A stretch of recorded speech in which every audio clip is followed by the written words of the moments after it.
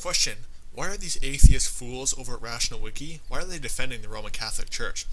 They have an article here called Anti-Catholicism. I'll show you it this way. And they write here, I'll just zoom in so you can see better. While anti-Catholic bigotry was once rampant amongst Protestants, the recent political realignments have strengthened ties between conservative Protestants and the Catholic hierarchy. Yeah, because the Protestants now are just yoked up with Roman Catholicism. Increasingly, so-called anti-Catholicism is merely whining about criticism of the Church, but they're calling it anti-Catholic bigotry.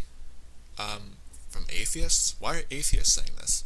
They have a section here called Wingnut Protestant Fundamentalists, and they write, hardline fundamentalists still continue to claim the Pope is the Antichrist, which he is. Well, I believe he's the false prophet of Revelation.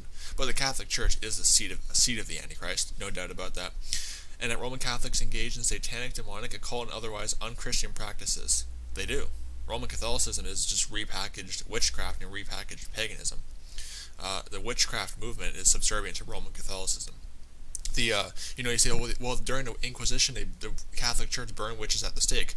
No, they burned Christians at the stake and claiming, oh, they're witches. Right.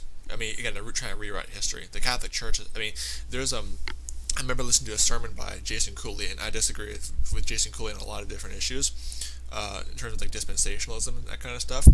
But he actually pointed out that there was this satanic church, and in order to be a priest in that particular satanic church, you had to be a Roman Catholic priest first in order to get into that satanic church.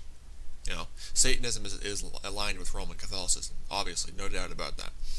They're right here, plus, equaling the church with the whore of Babylon, which it is, worship of Mary, and the saints with idolatry, considering Catholicism a false religion, read basically paganism in disguise. Of course, all that comes in the mix of them not practicing a religion and other similar apologetic nonsense. And that this even if Protestant is an offshoot of that, uses a number of conventions and ideas established by Catholicism. Yeah, because the thing about Protestants is that the Protestant Reformation, they were just trying to reform the Catholic Church. I mean, Luther, he protested abuses of Rome, he spoke out against a lot of the errors and heresies of Rome, but he was essentially just trying to reform the Catholic Church and change it. You can't reform something that God hates. And then, of course, they attack chick tracts, and I'm not a supporter of chick tracts. I've withdrawn my support over them making these Catholic images of the Godhead.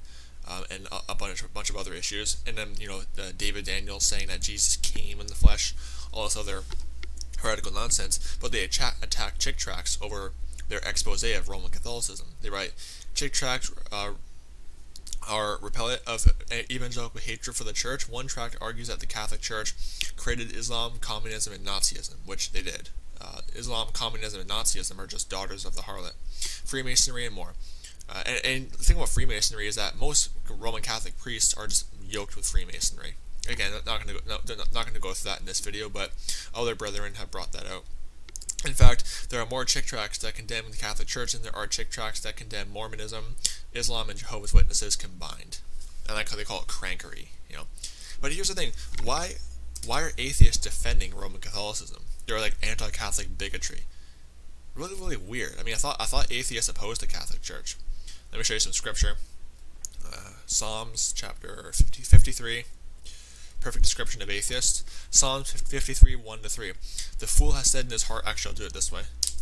The fool has said in his heart, there is no God, corrupt are they have done abominable iniquity, there is none that doeth good. Perfect description of atheists, with the communist movement and all this other stuff. God looked down from heaven upon the children of men to see if there were any that did understand and that did seek God.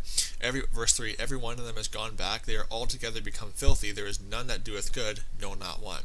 Perfect description of these atheist fools over at Rational Wiki, who just attack people personally, and if you try to bring out like a lawsuit against them, no, it's just satire, all this other stuff. Psalms 14:1. The fool has said in his heart, there is no God. They are corrupt, they have done abominable works, there is none that doeth good.